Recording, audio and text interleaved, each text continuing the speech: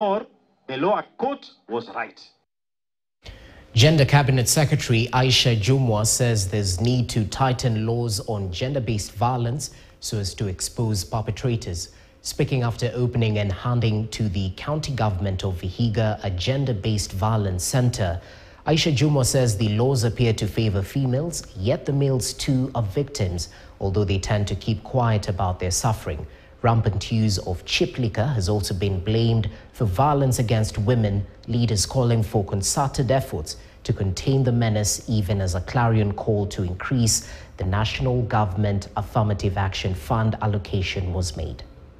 Empowerment. Cases of gender-based violence have been on the rise in communities, even as steps are taken to contain the menace, besides providing safe havens for victims, be it rape or physical injuries. Gender Cabinet Secretary Aisha Jumwa, while in Vihiga County, noted that women matters were among President William Ruto's 9-point agenda, and thus their safety and access to equal opportunities is his ministry's objective. The CS, however, noted that although both genders are susceptible to violence, females are more vulnerable. Sisi tunaongea, sisi wakina mama. Tukipigwa sisi hatunyamazi. Tukidhulumiwa sisi hatunyamazi.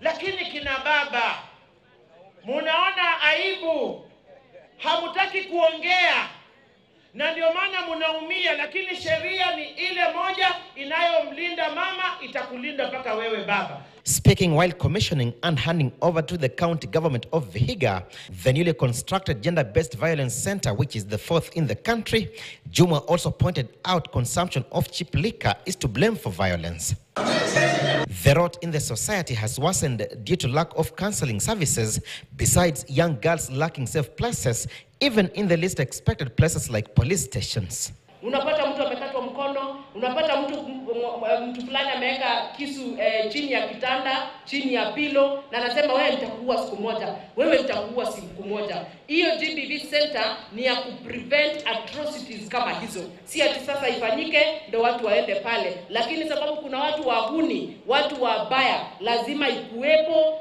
Binadamu atambue binadamu mwenzake. Life is valuable. Life is worth living in a dignified manner. Na wakati unadhulumu mwenzako, ataibaba in the rest of our life.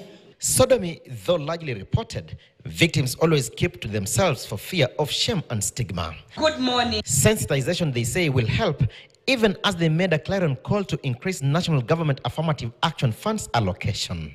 Kwa hivyo hii pesa ya ngafu inafanya kazi waziri. Hii pesa sio mchezo. Ni kidogo, yes.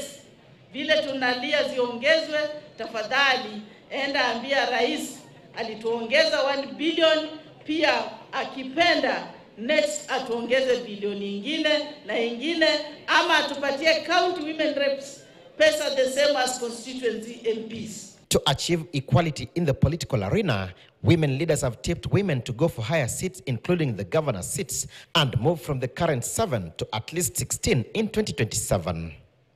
Alano Chanda, KTN News. A group of women from Kiriswa Block 1 Kapchunga area in Uasin Gishu